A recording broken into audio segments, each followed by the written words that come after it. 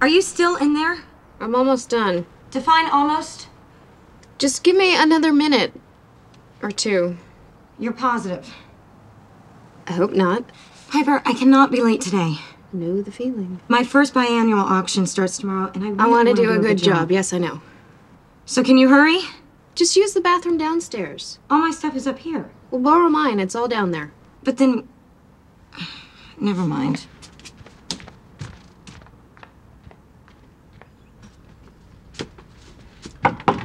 Piper! I'll be right out. Is there any hot water left? What? Am I in for a cold shower, yes or no? At certain times in our life, a cold shower is probably a good thing. Not 3 mornings in a row, it isn't.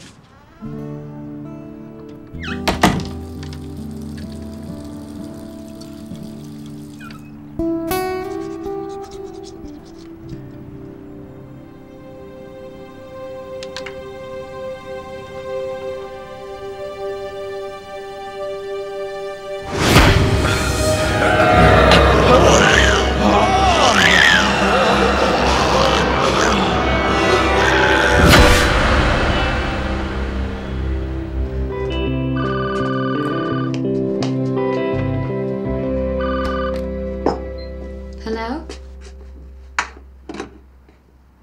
Okay. Thanks. Bye.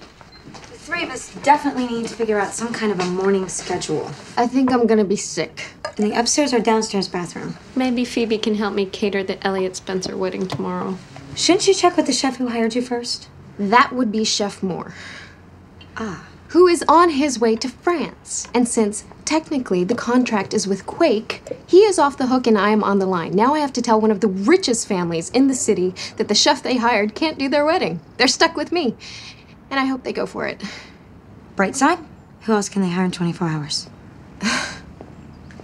Piper, it's not the end of the world. What's not the end of the world? Piper's problem. Oh, you know too? She just told me. How do you know? Oh, Piper can definitely handle this. Frankly, I don't even think anyone will notice. I thought maybe you could help me. Me? What can I do? Pick up some supplies, tie some bows, offer moral support if I panic and freeze anything, $10 an hour. Ooh, I'd take it. Good luck with the wedding. So will you do it? Yeah, sure. Okay, here's a list of supplies I need. I'll go to the Spencer estate and you can meet me there at 1. You and Prue were really just talking about a wedding. Yeah, what did you think we were talking about? Jeremy and his aftermath. You know, you slept with him. Don't ever mention that warlock's name again. It is over. He's in demon hell, end of story. Wedding yes, warlocks no. Am I clear? Good, because there is nothing in me that wants anything to do with Jeremy ever again.